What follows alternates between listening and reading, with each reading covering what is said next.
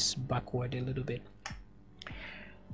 This doesn't know how to handle things if page is not in the URL already. So let me prove this by just saying page is equal to 1 and click there. Let me remove the rest of this garbage. Let's see if this works out. And as you can see, it's working out here just fine, right? Yeah.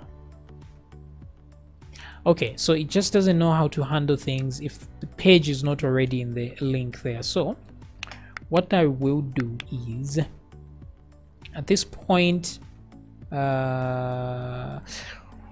what I can do is put a variable,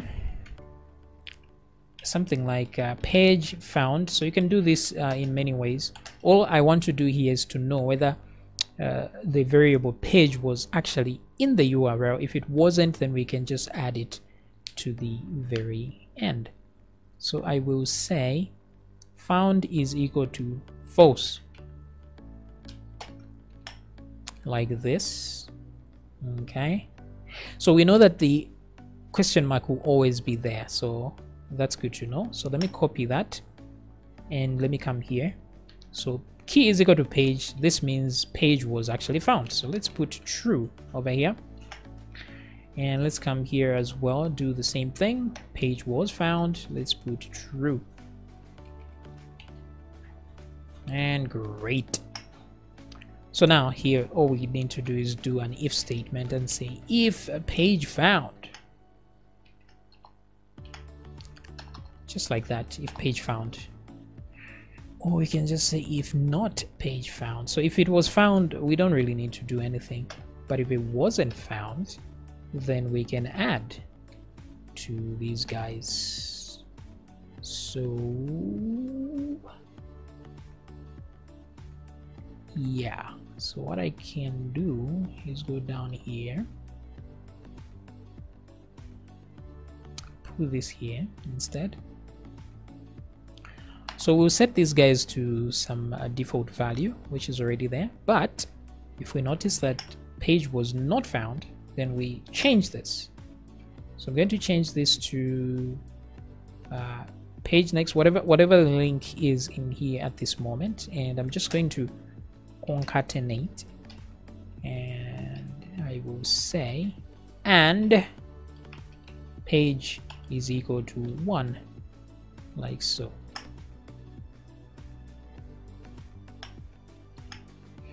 Okay, so if page was not found, we're assuming that this is page 1.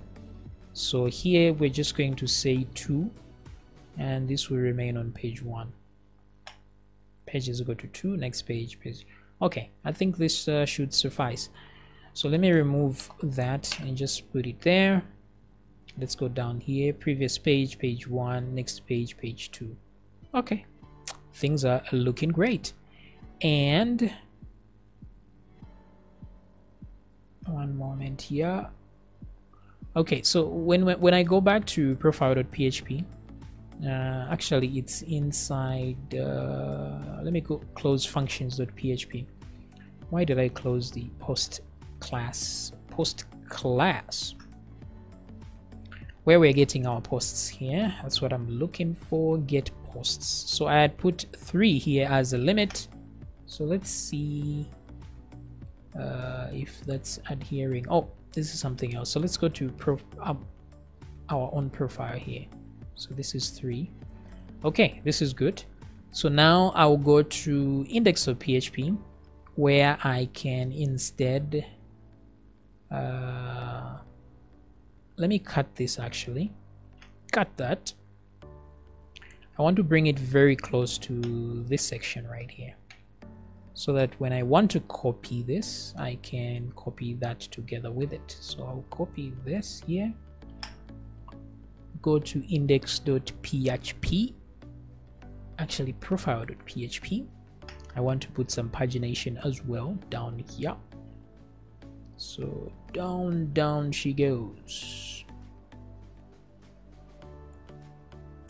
Actually, we only need the pagination if we are on the profile default there. So let's go there, profile underscore content default.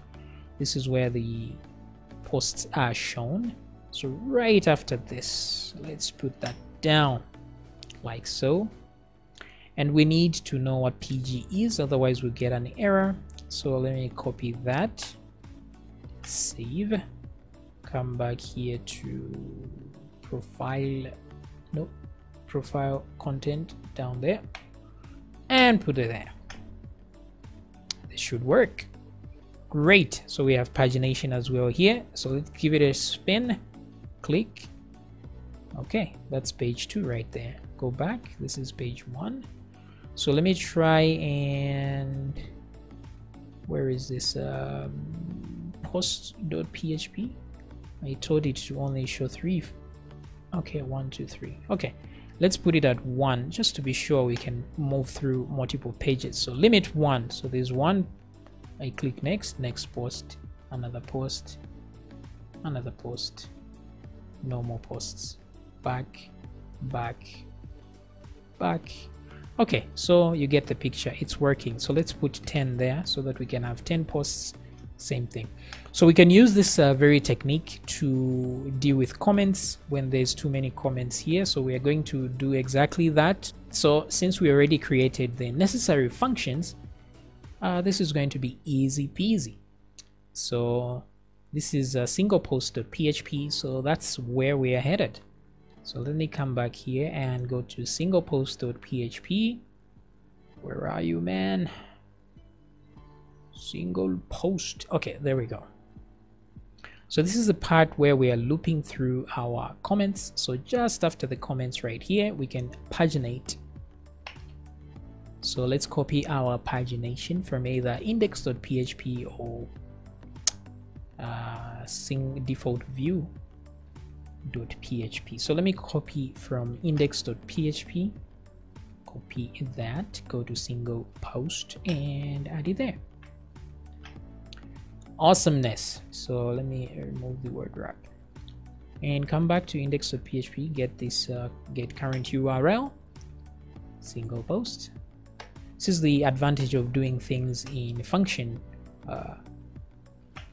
type. So I just need to copy that one line and it copies the whole code that is required. So and this should actually work. So let's see how it look like. So we have next page and previous page. Pretty awesome. The only thing is we need this get comments to understand that we need to use our top section there. So to do that, we're going back to post.php class and exactly what we did here. So as you can see, we're going to copy all this here because we need this stuff. And so let's go to get comments and simply paste. Okay, so now we are using our limits and our offset. So then I will go and copy. Let me do this annoying word wrap. So I'm going to say limit offset. So I'm going to copy that and bring it right here and paste, and that's it. We are done with our pagination.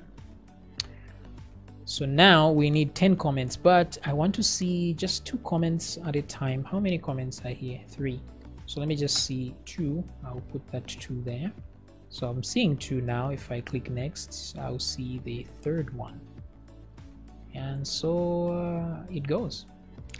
So let me undo to 10 comments at a time. So we are done with comment pagination.